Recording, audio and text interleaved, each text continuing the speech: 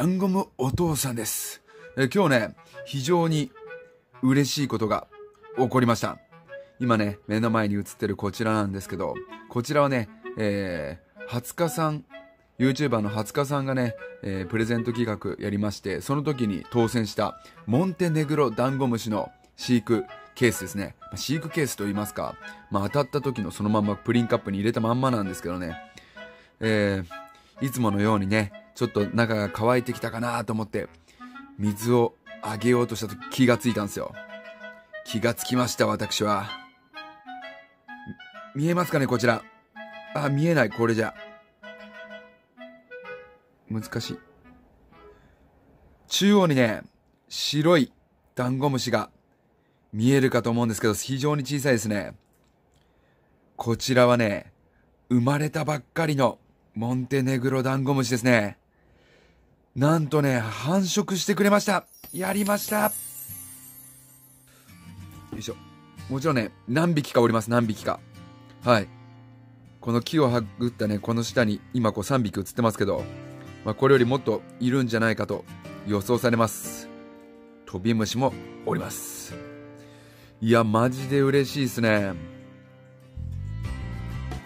せっかくなんでね、改めてモンテネグロダンゴムシのね、生態を見てもらいましょう。こちらです。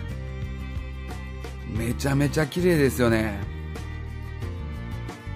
大きくなったらね、こんな風になるんです。まるでおもちゃのような美しさ。いや、おもちゃが本物のように美しいのか、いや、それはどっちでもいい。とにかく美しいね。マーカーで描いたみたいですよね。この模様、そしてエッジの部分といいますか、縁のこのオレンジ色、めちゃめちゃ綺麗です。こいつがね、増えてくれたらとっても嬉しいですね。ひえー、マジで嬉しい。よっしゃ、ちょっとそっとしとこう。で、飼育環境はね、こんな感じで、20日さんからもらってた、飼育容器そのまま使ってますんでね、用土の方は、腐葉土中心とした用土になってたと思います。見た感じですね。で、そこから、腐葉土のね、葉っぱとかがもう朽ちてほとんどなくなっていたんで、お得意のね、こうバーク堆肥をこう散らすような形で管理しておりました。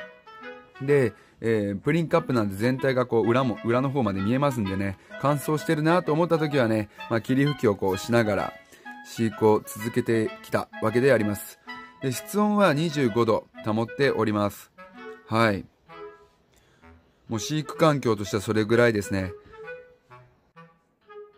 で、餌やりについてなんですけど、餌はね、今のところ、この腐葉土とかね、バーク堆肥、それからたまにね、こちらラビットフードです。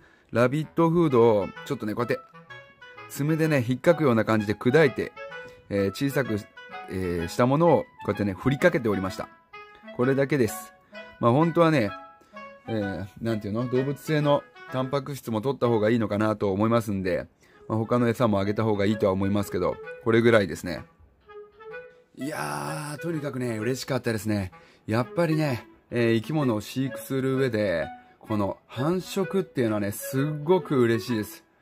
なんか自分がやってきた飼育の方法がね、こううまくいったって証明してくれる一つの、出来事なんで、これは本当に嬉しいですね。で、ダンゴムシ、ワラジムシに関しましては、僕はね、以前庭で取ってきたこちらのね、ホソワラジムシだけだったんで、ちょっと自信なかったんですけど、今回ね、このモンテネグロダンゴムシの繁殖を確認できて、少しだけね、自信がつきました。他のダンゴムシとかワラジムシも飼育してみたいなっていう気分になりますね。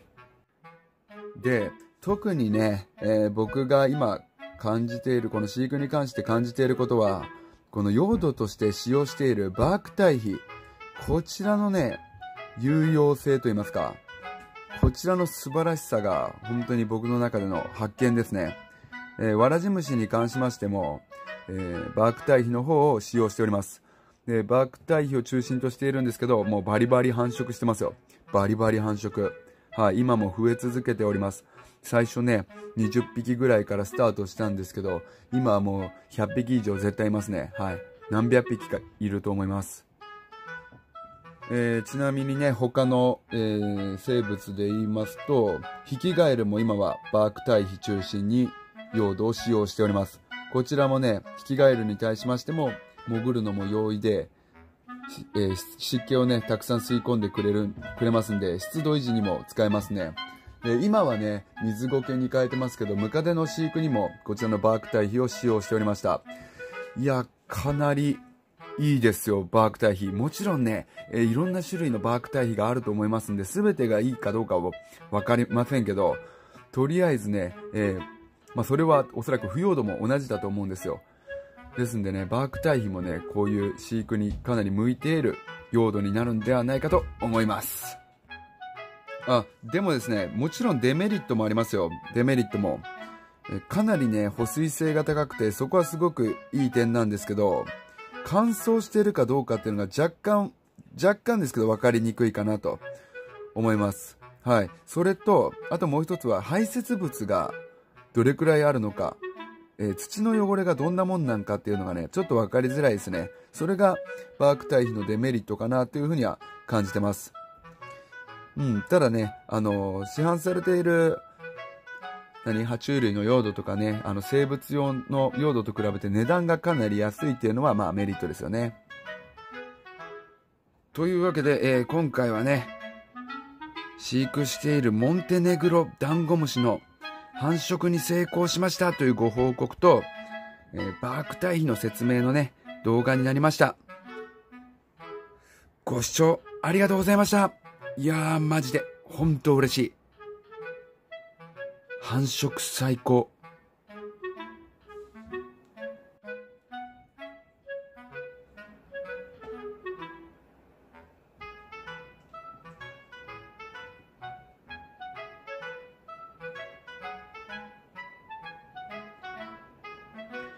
この子たちが無事にね、大きくなることを願っております。可愛すぎる。